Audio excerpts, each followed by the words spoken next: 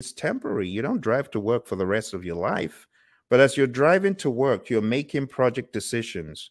As you hit the freeway and you realize, uh-oh, there's a blockage in a few miles, you're able to see from the hill, then you're going to make a quick detour. That's risk management. That's also involving some scheduled decisions. And then the quality of your driving. You just got your new BM and you're driving like a maniac. You're not going to do that because you know that car's quality. Quality costs money. You see, I'm telling you, you don't understand yet. But newsflash, you are already a project manager. Some of you are just coincidentally listening to this. You're a project manager. Everyone's a PM.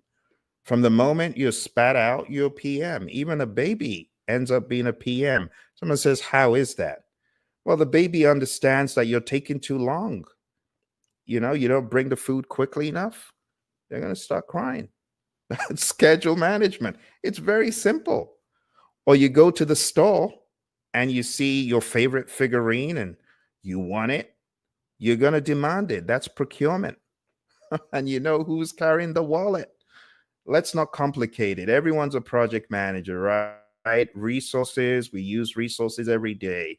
Water is a resource, right? We have other resources that we encounter daily. Resources, foods could be a resource, right? We talk about human equipment, material supplies, and facilities as resources. Communications. I dare you to tell me that you don't do this. Whether you do it in sign language, whether you do it verbally, whether you do it non-verbally, you are a communicator and you manage your communications. All right. You manage the way you look at people. You don't look at people badly, like a haughty look or what an idiot kind of look. You don't do that. That's communicating. You know how to communicate. Risk, I've already talked about that. It's managing uncertainty. Procurement, I gave you the baby example.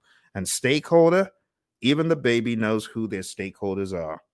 The baby knows the parents are the stakeholders.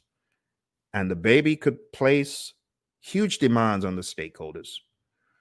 The stakeholders could also manage the baby. It really depends. But with all that said, I hope you download that free sheet. And I have a mnemonic for you.